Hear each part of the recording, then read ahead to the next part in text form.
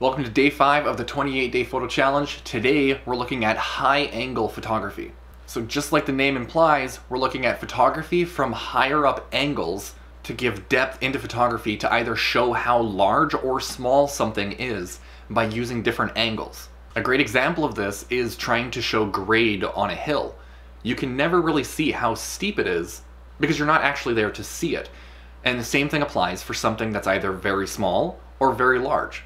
So we can use higher angles to show depth into a picture. Now with high angle photography, it's pretty self-explanatory right in the name. We're gonna wanna get a really high angle. So for this, I'm just gonna be using my tripod as high as it goes to try and make my laptop look as small as it can while still keeping the desktop computer in the frame to add some foreground to show the height difference between the subjects. All right, so I got everything all set up here.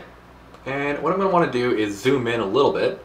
Now I'm going to need an artificial light source for this. It's a little bit dark, so that's good, and I can raise the ISO up to accommodate. And now if we just try and center this up a little bit, so that way less of the printer is in the shot, and just try to get the laptop in the side third of this photo. So now there's two things that we can do here with focus. We can rack the focus so it's just touching the desktop computer, and now that's adding a lot of height because of how out of focus the laptop is. It's all still stationed within the rule of thirds, so that way everything does still look good. With everything ready to go, we can take this picture. The desktop computer is just grazing the focus line, and everything else is out of focus, which is showing off a significant difference in height. Now we could be done with that shot right there, or we can rack focus again just a little bit further away to just touch the laptop. So that way the desktop computer is out of focus. Now this is great for trying to show something out of a car park, out of a window, just to kind of express the height difference between subjects is by using height above both of them and then racking your focal point to different things. So now if we take a picture here, you can again see a drastic height difference between the two subjects, and we didn't even move the frame.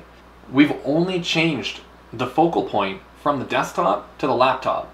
So you can use this to show different heights on how high up something is or how far away it is just by taking higher angle shots, which you can easily achieve just by being on higher ground than whatever you're taking a picture of. So this can always be useful into many other photography elements just by knowing what to look for in a higher angle. Now that's pretty much all there is to it to high angle photography, is you literally just have to get a higher angle than whatever you're shooting and then just use different focal points to try and express whatever you're trying to express in the photo, whether something is a lot bigger than something else or something is a lot smaller than something else, or even just how close and far away two different subjects are. So hopefully you got something out of this. Like the video if you liked it, subscribe if you haven't already, or don't do any of it. I'm not telling you what to do.